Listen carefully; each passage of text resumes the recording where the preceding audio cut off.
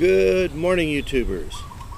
This is Bud coming to you from beautiful Honolulu, Hawaii.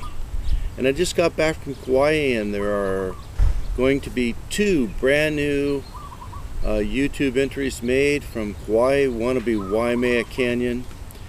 And if you haven't seen Waimea Canyon, I think the video that I took was just a little over 1 minute.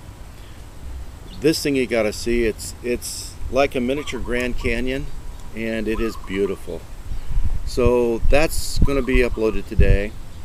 And then Beaches 5 will be on, and that's a beach from Kauai, and when you see that, well, it's going to make you wish you were here, and I wish you were here.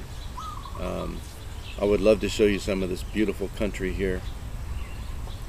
Just this last week, getting to the morning discussion of with our cup of coffee, I watched a special that was put together by Cooper 360, and he presented a few facts that I wanted to bring to the internet. And you can go to YouTube and download all 7 parts, I think there were, and you can see kind of the things that I witnessed. But there were a few facts that really stuck out to me.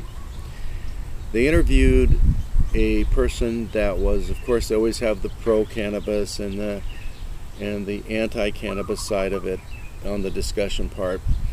But of course, the group that was discussing from the anti-cannabis group was somebody from a marijuana addiction clinic.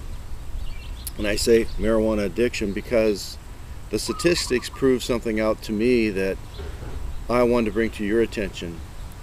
97% of those people that were in treatment for cannabis addiction were in the addiction program by court order. Now, did they really feel addicted? No.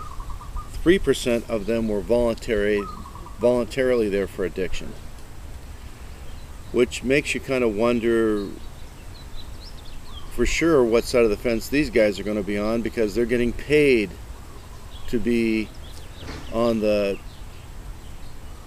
negative side of cannabis legalization. When you look at the prisons, there's another system that's kind of failed us, which is a failure of the DEA. Now, I know those guys are really trying, but when 700,000 people are arrested by local, state, and federal agencies for the possession, transportation, or sale of marijuana, cannabis, it's got to make you wonder where the focus is. It seems to me that violent crimes, theft, rape, murder, should have a priority over the prison systems, other than drug users, or especially for cannabis. You look at these statistics and it makes you wonder exactly what's going on. Is it because cannabis users have something that can be confiscated, where usually murderers, rapists, and those type of people basically have no possessions to possess for the government to take? I often question that. If people want to use cannabis, I can't see anything in the Constitution that prohibits it or empowers the government to do anything about it.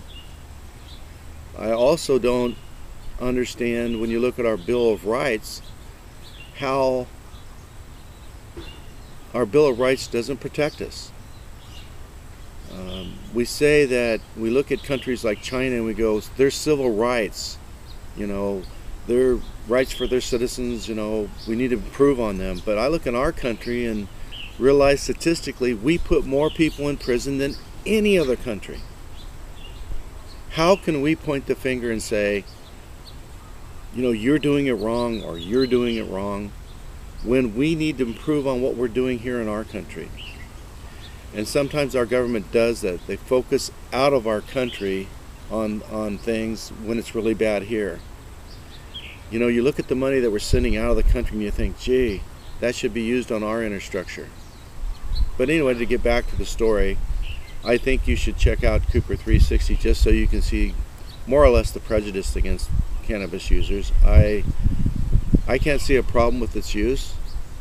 I can't see why 700,000 people went to jail for it. And if someone can make sense to me on that one, I would certainly like to know. There was a time in this country when I really felt free.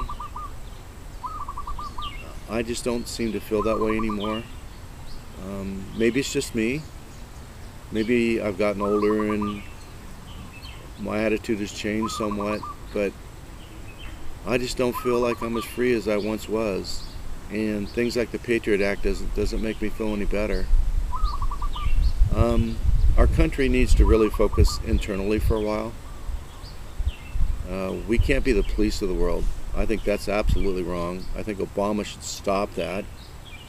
You know, let other countries do what they do as long as they don't interfere with us. And again, I think we need to look at changing some of our laws and keeping our citizens free and out of jail. So I want to thank you for a couple minutes of your time. If you've enjoyed the beaches and, you know, we'll go on some hikes and have these friendly chats with a cup of coffee, let me know and get me a few more subscribers in there. I want to feel like the message is getting out and that we're talking as friends. I wish you were sitting across the table from me so I could hear your opinion. I appreciate the time that you spend with me, and I appreciate the time for listening to these YouTubes that I'm putting out there. They take some effort.